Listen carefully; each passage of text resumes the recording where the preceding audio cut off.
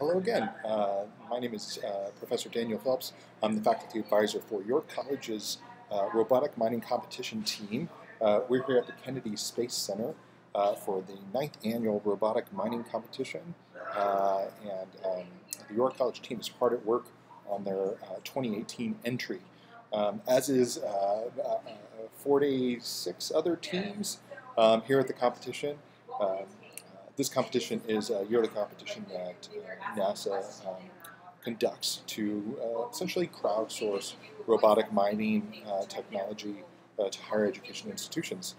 This is currently our 4th year in the competition, and we couldn't be more excited to be here again and to qualify to come out again in May. So today it's currently 8:15. Our team was up bright and early at around 6:30 a.m. and we loaded up the vehicle, and we were one of the first teams to load in our robot at the Kennedy Space Center this morning.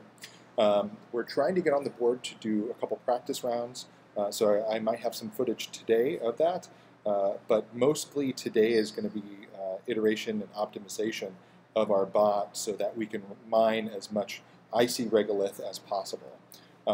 We currently have about 6 team members, college-level team members, and another faculty advisor here at the Kennedy Space Center.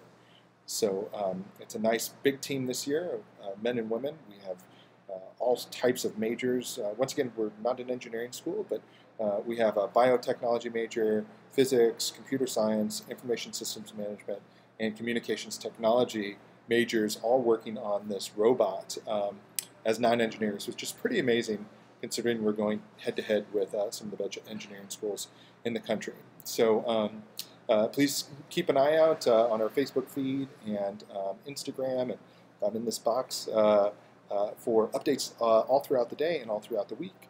We should be providing some live stream information for Wednesday, Thursday, and Friday's competition schedule. So if you have any questions, DM us on our channel, and look forward to seeing you throughout the week. Thanks.